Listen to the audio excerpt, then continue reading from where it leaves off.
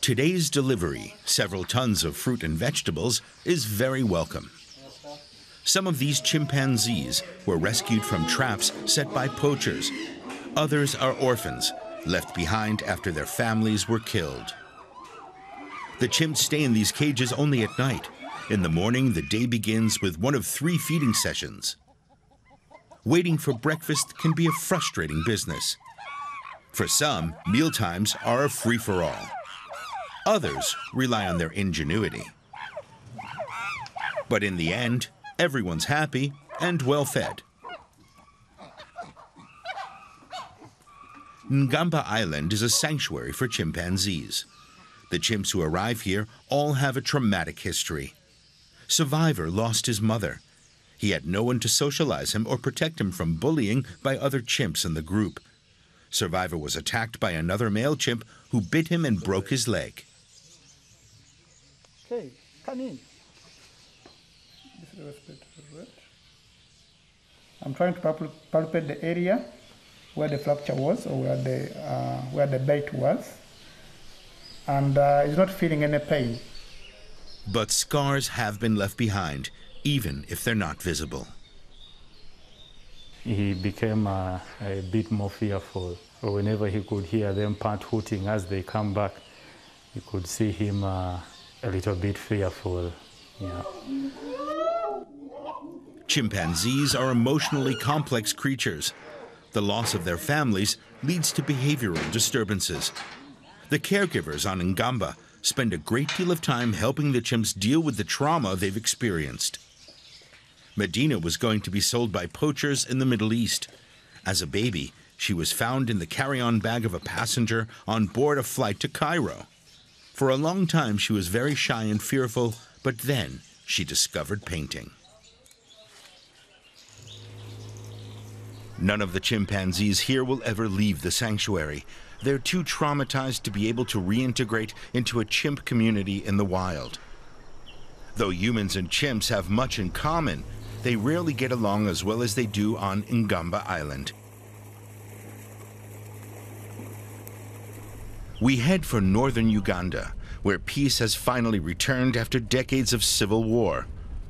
Chimps and other primates still live in the small areas of intact rainforest here, but their habitat is under threat. Much of what was once forest is now under cultivation. There are few alternatives to farming here. The chimps and other apes who once lived in the forests now come to the fields in search of food.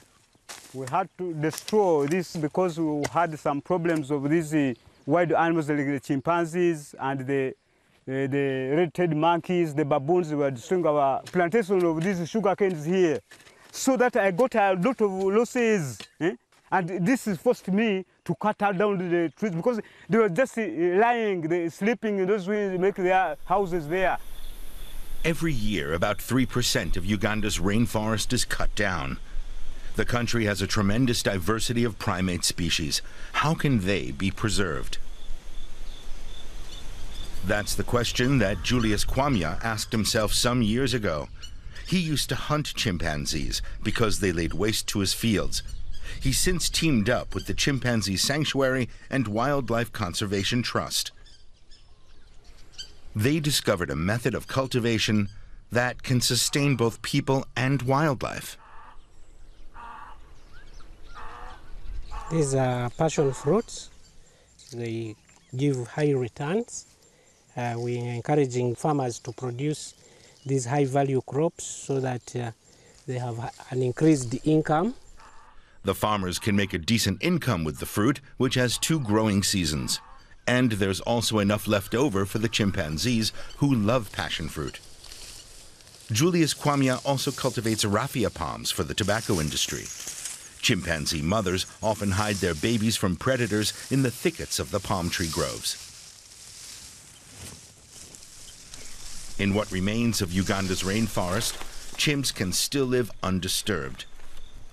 They're also a big draw for scientists who come to study the behavior of our closest living relatives in their natural habitat. Chianda Bosco is also a regular visitor.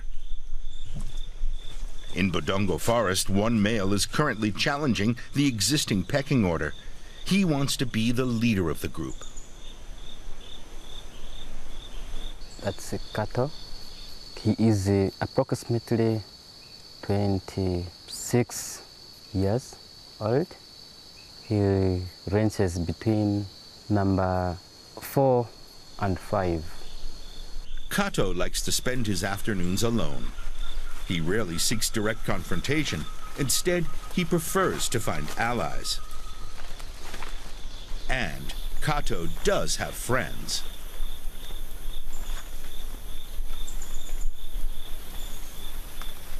How they struggle for their hierarchy, it involves a lot of processes. So it's not all about being strong, it's not all about being wise, but it really requires both wisdom and strength. Whenever Kato joins the rest of the group, he creates quite a stir.